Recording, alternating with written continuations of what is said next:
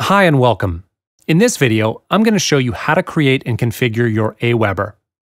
When you're on the landing page of Aweber, click on the menu option on the top right, and then click on Getting Started. When the page loads, you will see the free trial button, so click on it. You'll be directed to this page, so select a plan to get started. In this case, I will keep the default plan, which is the first month free trial plan. When you scroll further down, you'll come to this section where you'll need to fill in your basic information. The first part will be the information needed to create your account, so fill the necessary fields in accordingly. The second part requires you to enter your billing information, so do the same thing and fill in the necessary fields. When you're done with it, scroll all the way down.